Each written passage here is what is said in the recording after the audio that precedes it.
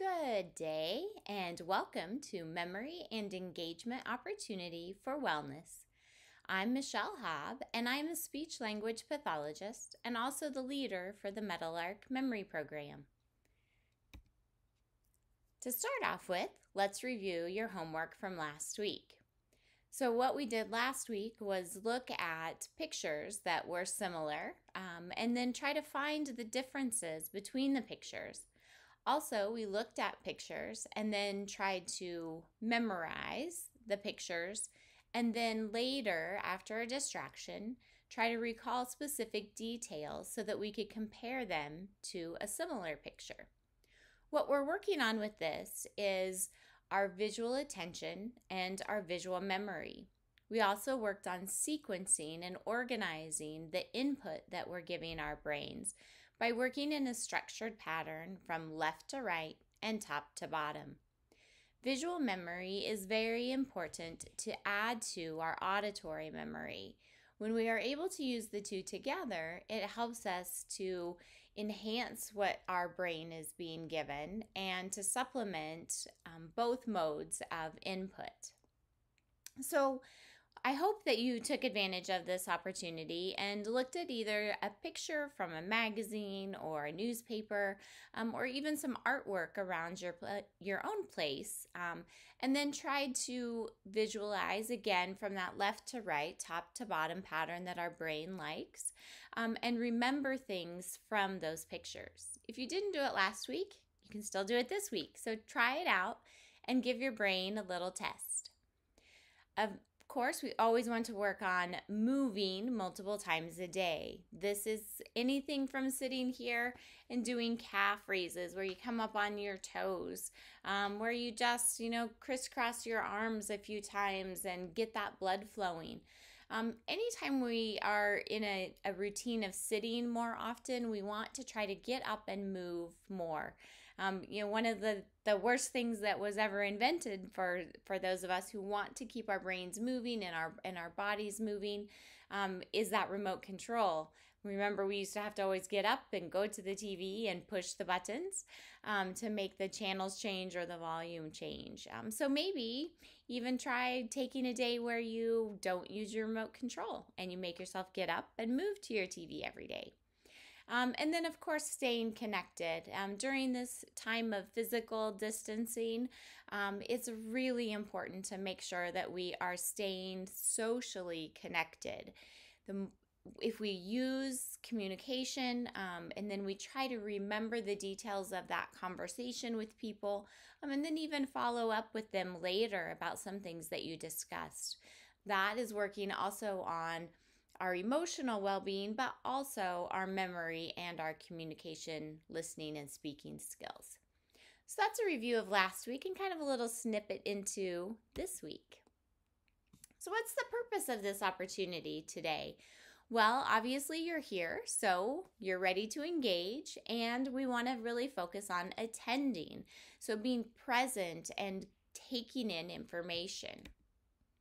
We're also going to do some moving, thinking, and breathing exercises today, and then learning and exploring new ways or reinforcing older ways to keep our brain stimulated. And then, as usual, I like to make you laugh. Laughing's good for the soul and good for the body. So Monday, April 27th, was National Babe Ruth Day.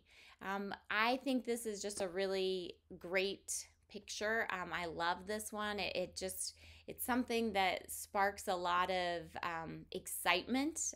I know that many of us, most of us, the vast majority of all of us, were not around during this time period when Babe Ruth was playing, or even in this series here. But I think it is all about America's pastime. And I know there's some disputes out there about what sport is the best pastime. But it just is pretty amazing and brings all kinds of great memories to my own self and my family, thinking about the history of baseball and the legends that we have. And even today, knowing that he still holds many records for his home runs. And so I think that's pretty amazing that in a time that many years ago, back in the 1920s, that someone can still hold sporting records in today's society. So just enjoy this picture and let it start to bring you down that path to memory lane. So take a second, grab some paper and a writing instrument. We're going to talk a little bit about the benefits of long-term memory and the benefits of writing. So hopefully you had a chance to grab some paper and a writing instrument. What we're doing is doing a little journaling or a little log. Some people kind of have this mental block about writing a journal. So I often use a log as another term to represent the similar concept of basically just writing down, keeping track of things that we're feeling, that we remember, things we want to remember, things we saw or things that we did. So jot it down, and then you can come back to this later in your day or in your week. But I want you to take some time to describe your memories about baseball. As we think back to Babe Ruth and Lou Gehrig, what was it that they brought to baseball? And then what kinds of things do you recall about baseball? Consider take that memory or a couple memories and consider the place. Was it down the road in an open field where you were playing stickball? Was it just down at the local elementary school in the playground area? Was it at the St. Louis Cardinals or the Kansas City Royals games? Where were you when you think about some of your memories with baseball? What was the weather like?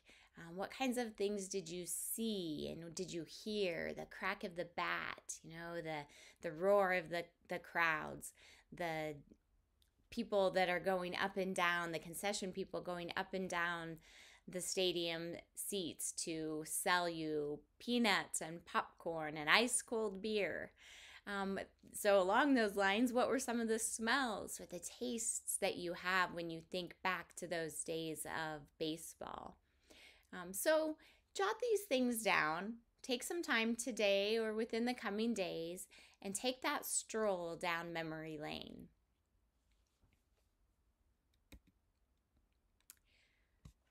So we're going to go back to some of our seated and or standing exercise, but we're adding into it cognition.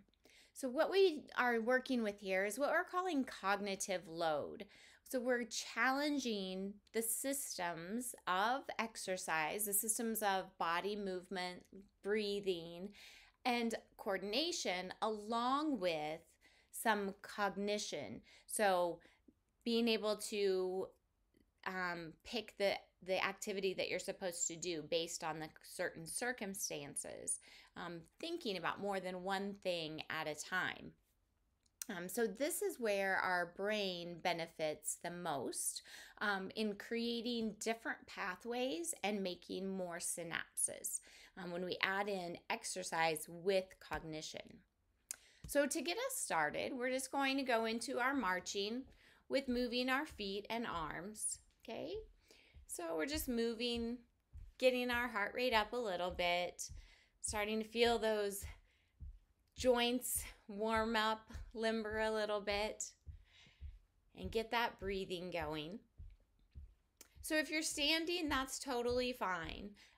Just, use the stance, keep your legs just a little bit apart, about hip width apart.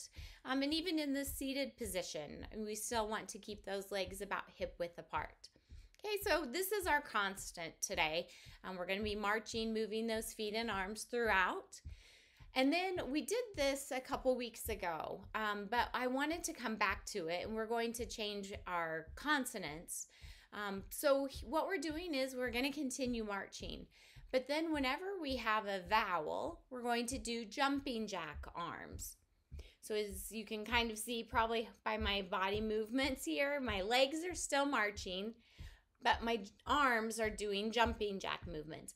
Now, if you have shoulder issues and that bothers you, you can still do the jumping jack arms, just moving at your elbows rather than at your shoulders. So don't let that limit what you're doing here in order to still get this good workout, okay?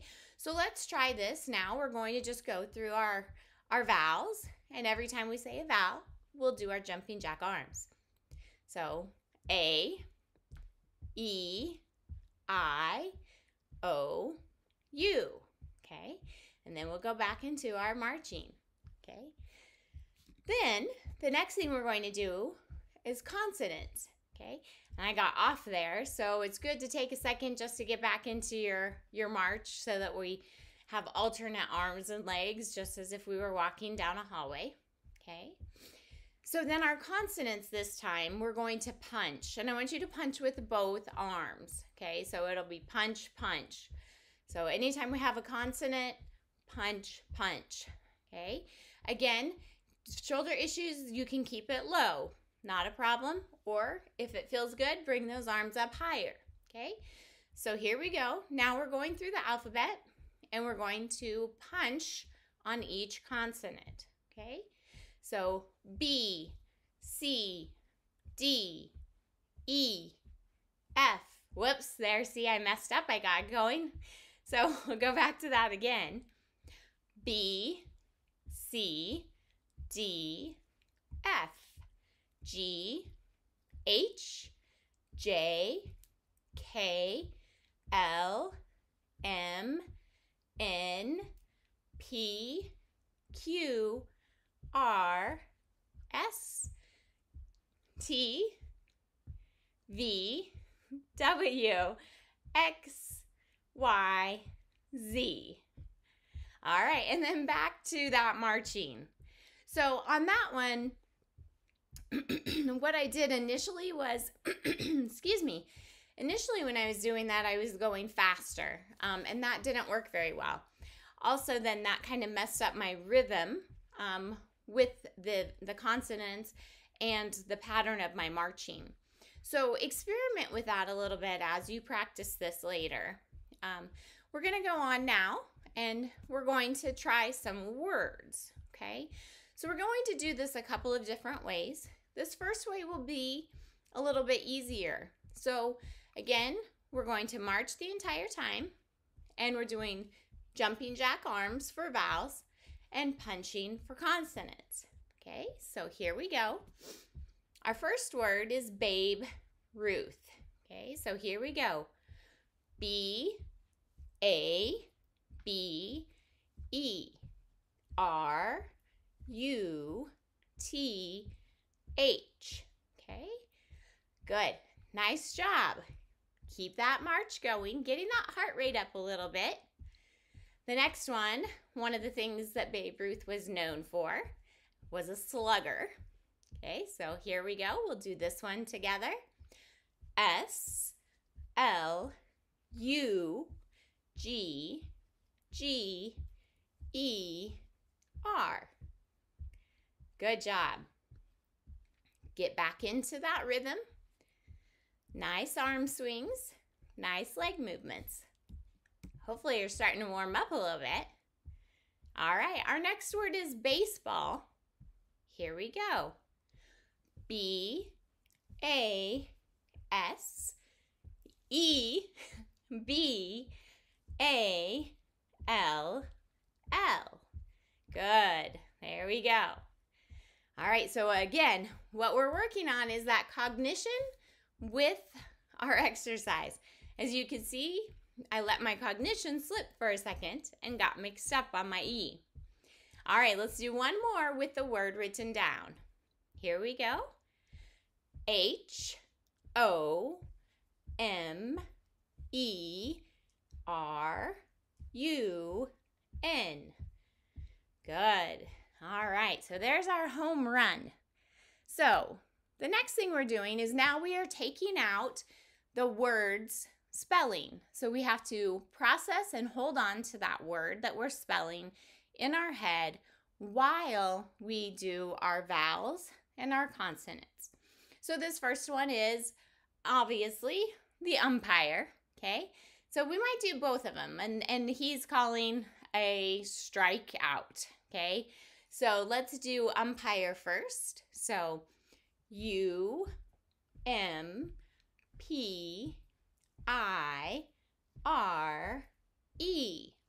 Okay, keep marching. And then let's do strike out. Here we go.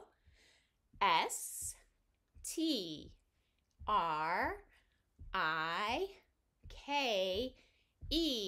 then out. OUT. Good. So you see the difference there. Let's keep marching with this as we talk a second. So we had to envision what that word was in our head without reading it. So that brings in another level of cognition to the memory part. Next one is peanuts. Here we go together.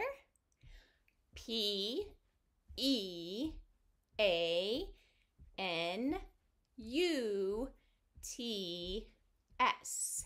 Good. And then hopefully as you're seeing some of these pictures, maybe it jogs a few more memories for you.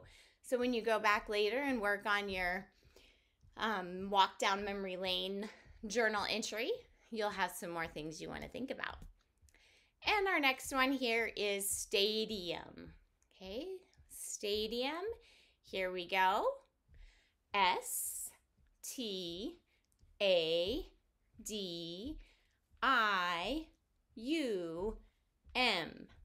Good.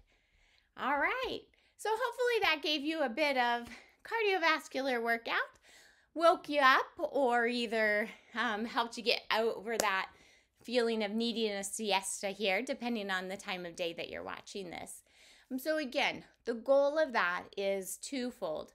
We're working on exercise, which what is good for the heart is good for the brain. And we also are working on that cognitive load, pushing our thinking while we're working on motor concepts. Okay, so after that, let's do a few breathing exercises to help us get ready to focus on some new learning strategies. So feet on the floor. We want to think about sitting on the sit bones, getting, getting up nice and tall, and those shoulders are pulled back a bit. We're going to focus on expanding our lower diaphragm, okay? So as we do this, we're breathing in through our nose and really expanding, allowing oxygen and air to go deep into your diaphragm.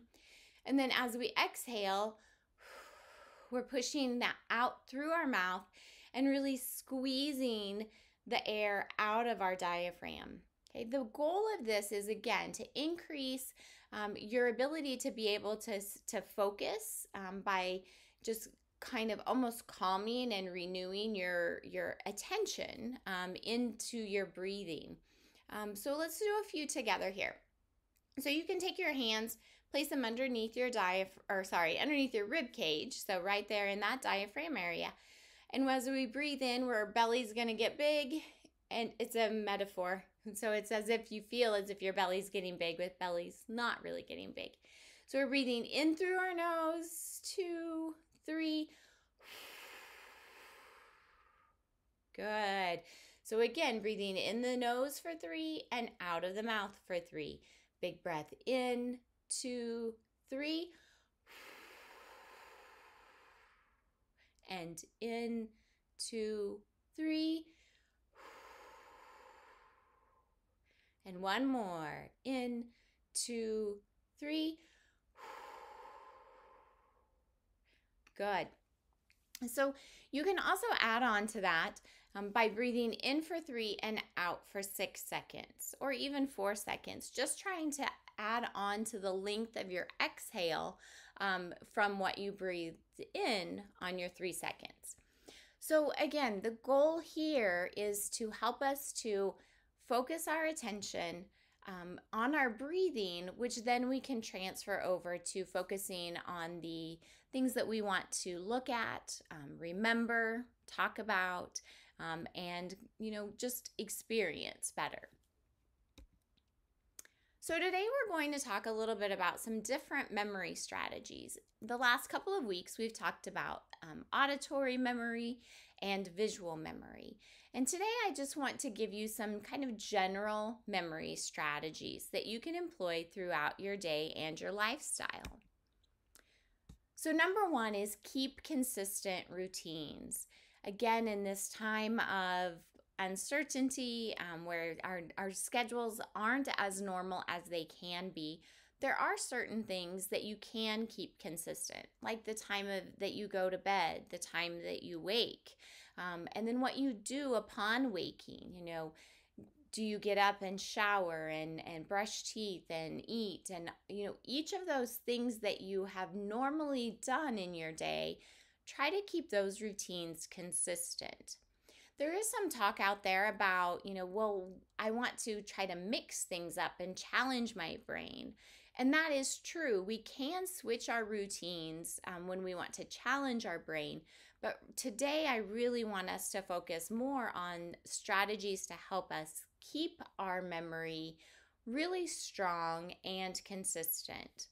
So again, maintain your typical sleep schedule, eating schedule, how you go about your day and how you spend your day.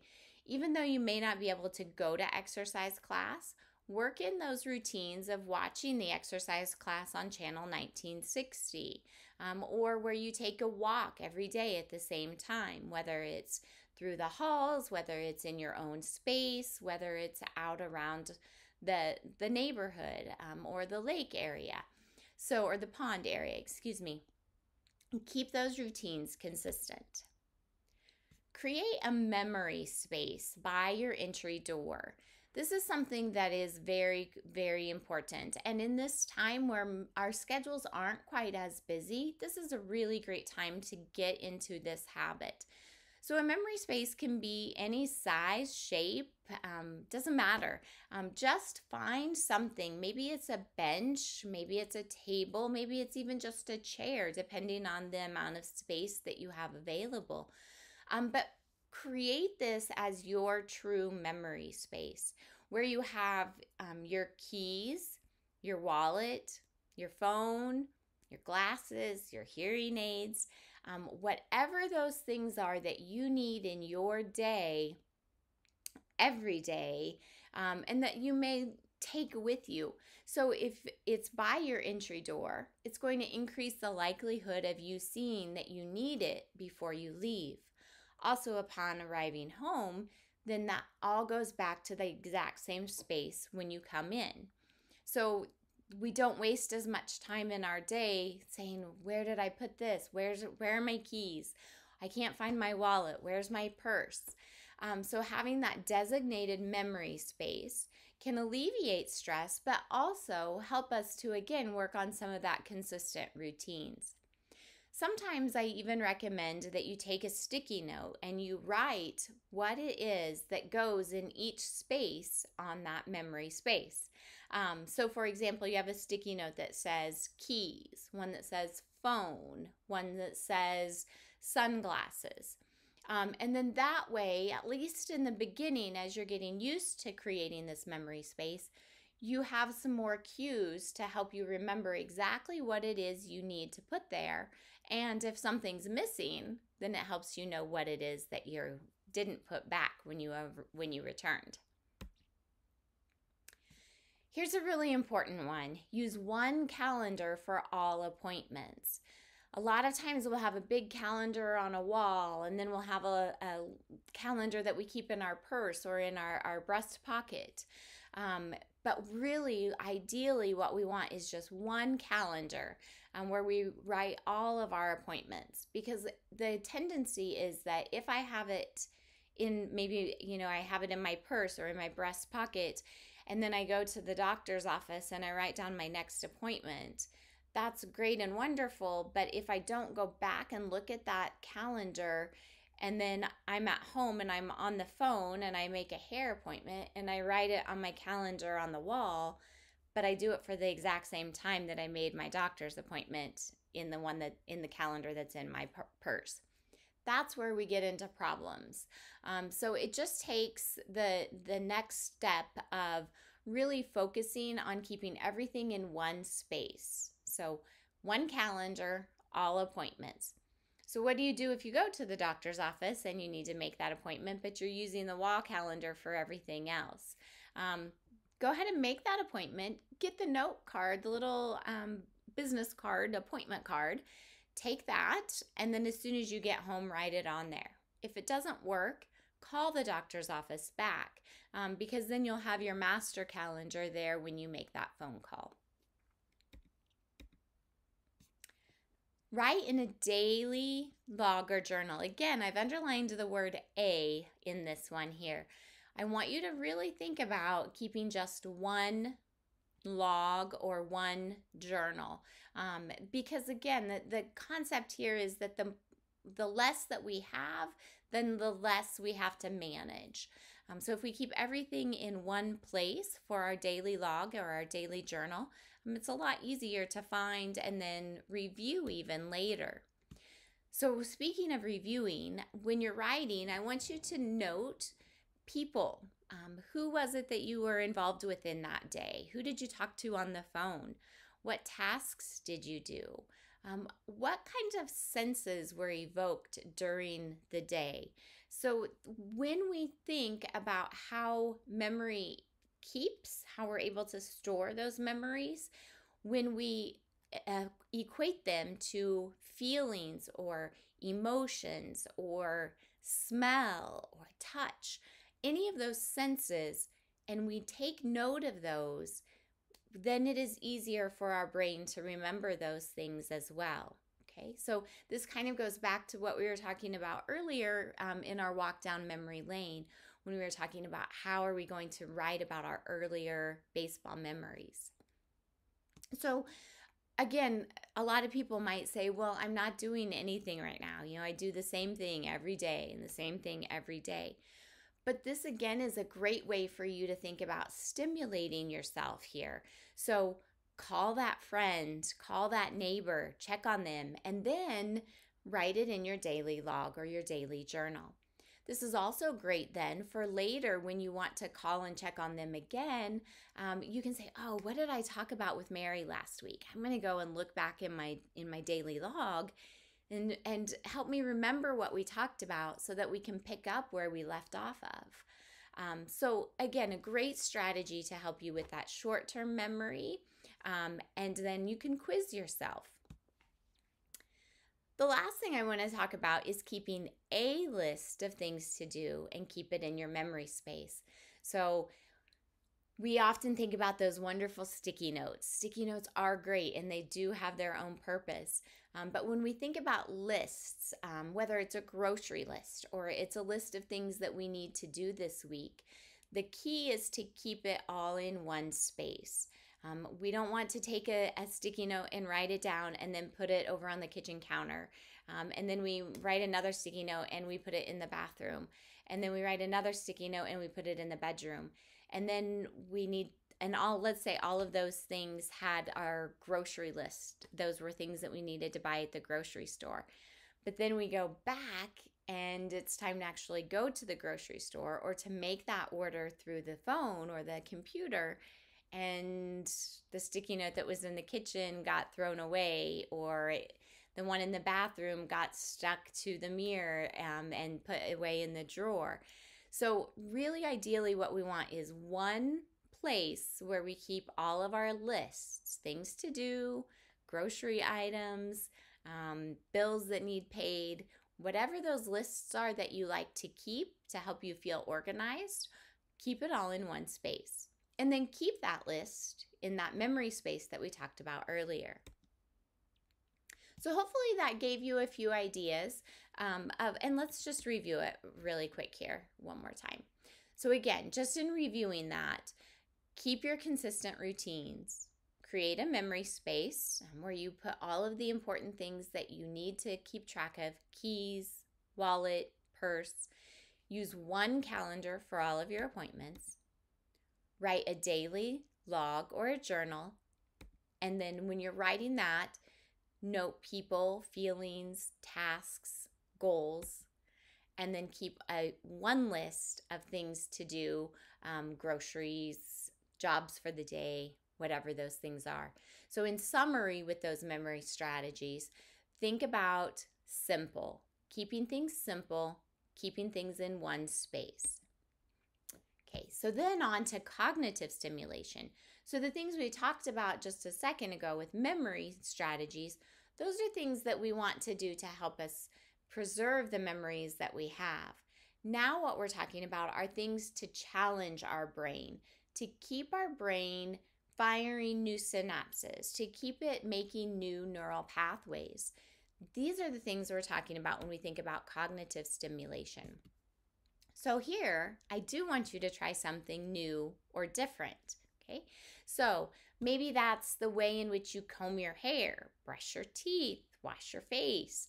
Try doing it with your non-dominant hand, okay? So instead of making it a non-thinking task where you just comb your hair, you're just brushing your teeth, you're not even really thinking about it because it's such a routine.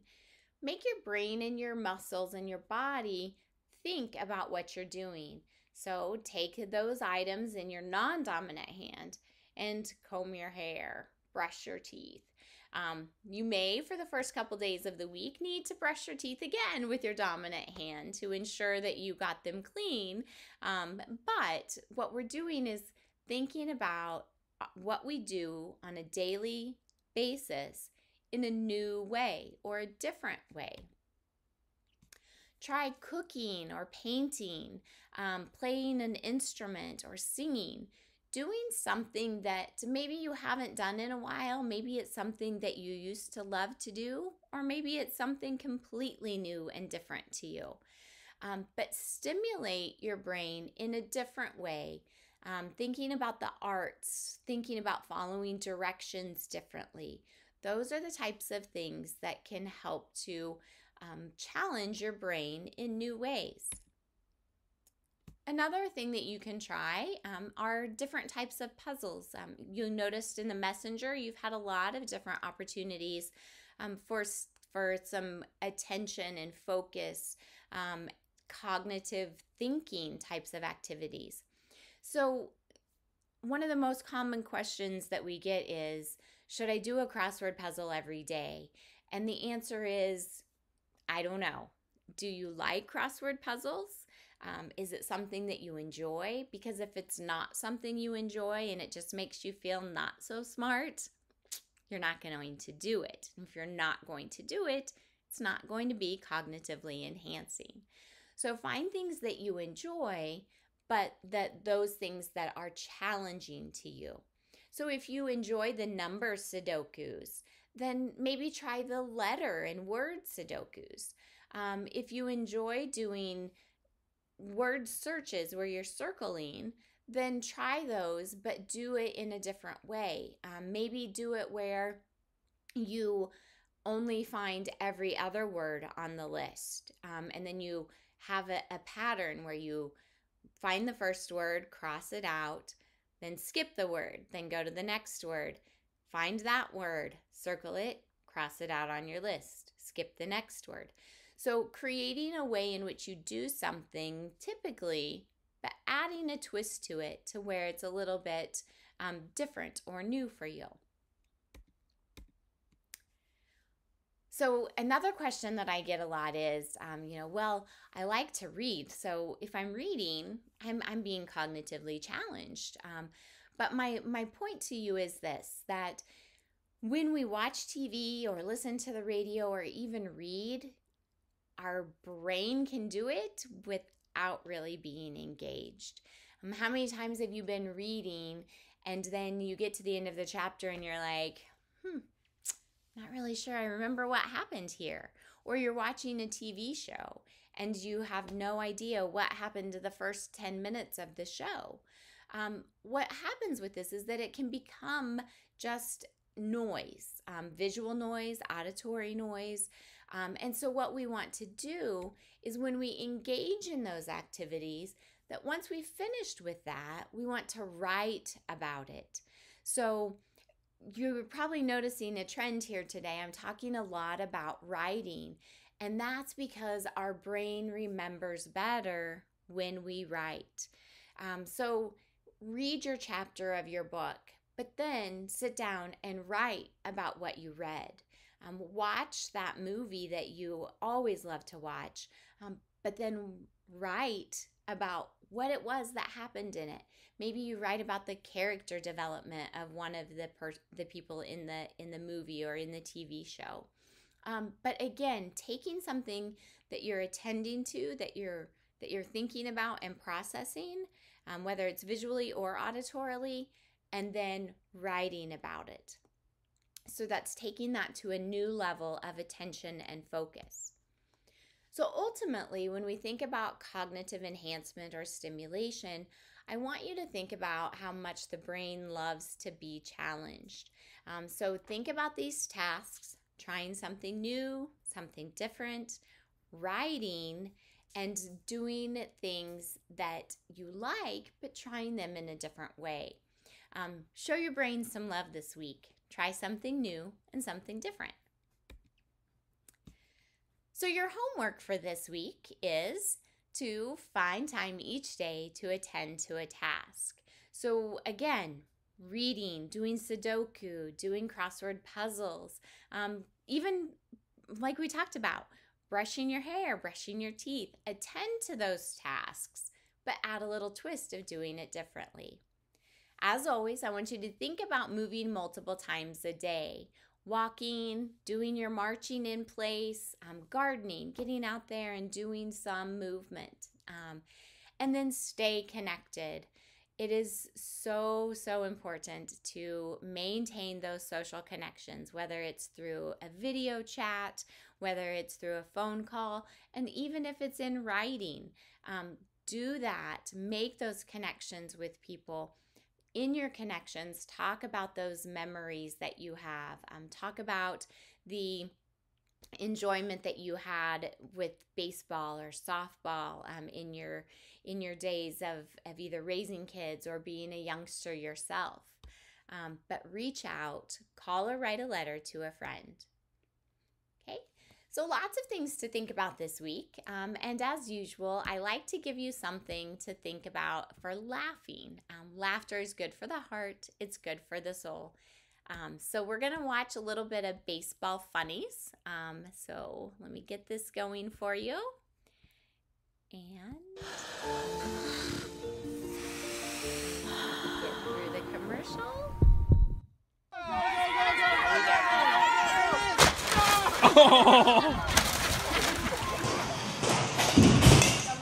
Oh! Ouch. Seriously? That one cracks me up. Like she did it on purpose. Run! For good measure. Oh, poor Dad. Right in the belly. Go, get it, go, run! Gotta run, it's gonna catch you. This is so funny. The dog goes and retrieves the ball. What a great outfielder. And the tackle. Woo! Oh. Yep, you're doing real good. Blake, go to home! What are you doing? Blake, get up! Go home!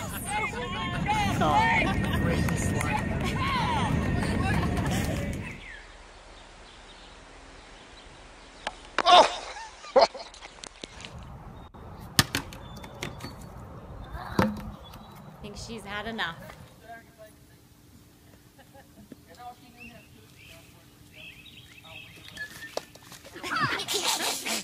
On the reverse swing. Go, go, go, go, go, go! Gotta run! Run! Run to first! He's like, I don't want to run! Run! Give her a run! Here we go! Wait. We all need an extra hand now and then. Good swing, man.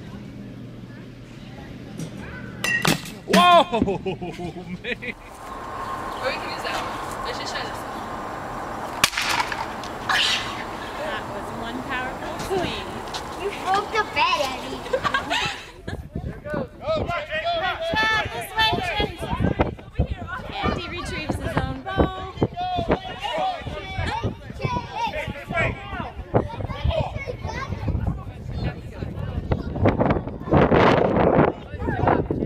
And he's safe. Don't put your... Okay. One more. Oh, man.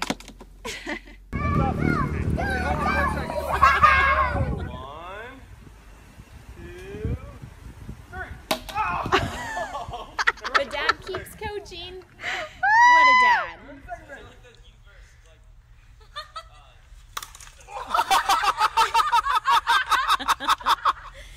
That was awesome. Took him out. Nice job. Ready? Run, All right, so if I can get this up here. There we go. All right. And I'll close this out. So I hope you had a few laughs with that. I think it's always fun to think about laughing and to just smile.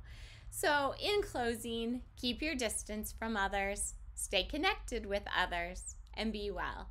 I hope you have a great week, and thanks for joining me. Bye.